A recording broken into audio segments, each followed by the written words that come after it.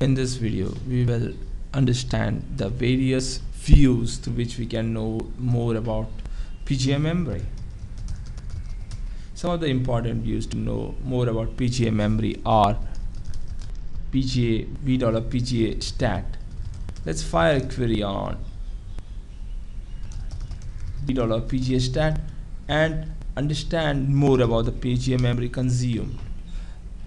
We have something here called how much is the PGA total memory being consumed, how much is used by the automatic target, how much PGA memory is being used. The important column to see here is catch hit percentage. You see the catch hit percentage here is 100%. If it is not 100%, if it is 70%, which means the PGA underscore target parameter has to be set, has to be increased, so that the PGA can use more memory for PGA purposes. Another important table to see have more information on PGA and for tuning PGA is $sys stat.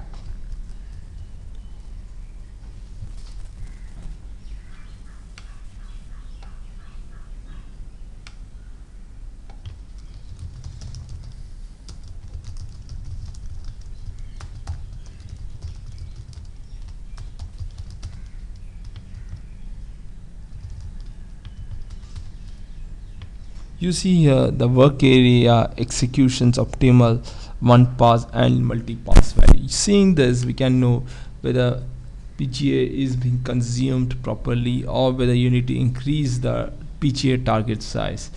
9872, this value for optimal means all the PGA is in the operations requiring PGA operations, SQL operations requiring PGA memory. They get all the memory, all the data from the memory. So this is an optimal tuning. But if we see some values in one pass, it means when we are doing a sort operation or something, there's not much memory sometimes available, and sometimes the operation needs to go into hard disk to take the data, while multi-pass means the particular SQL operation need to go into the hard disk many times to execute that SQL operation. Having values in the multi-pass means the PGA is not set properly, so you need to increase the value of PGA stat, PGA target aggregate. Next, another important table is our $process memory. $process memory shows each of the processors, how much is the memory, PGA memory allocated to it, how much is the maximum PGA memory allocated to it. For that, we also have certain SQL which can show you more information about it. Like for example,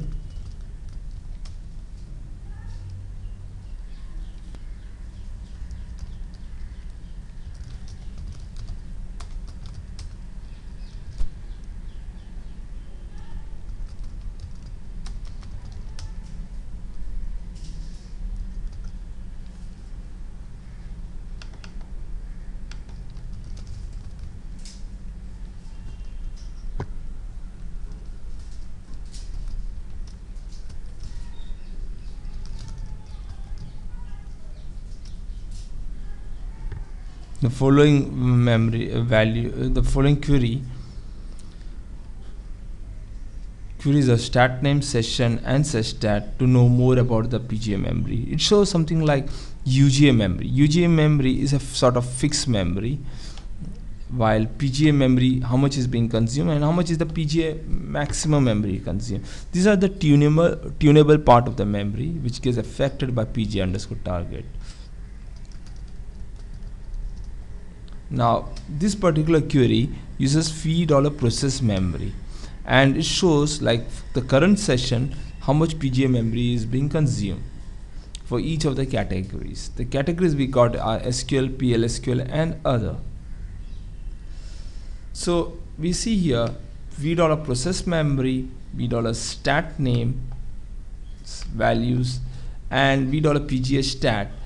All these tables give us more information about the PGA memory. Also the $PGA stat.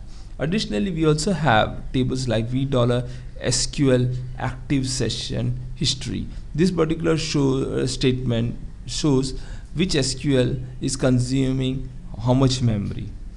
Additionally, to set the PGA, we also have a table called $PGA. We got a table called $PGA target advice. This table helps us to decide what should be the optimal PGA target aggregate size of the memory. For example, we see here the over allocation is 2, which means that if the size is 15, there is some memory contention for PGA memory, while if the size is 23 MB, there is no allocation over there is no reason whereby the operator has to go into the hard disk to consume to execute the operation, which means 23 MB is the right size for PGA aggregate target. Now we will also see next how to use OEM to set the PGA memory and the SGA memory. For doing that, let's go into the OEM, click on the administration tab like this, click on memory parameters,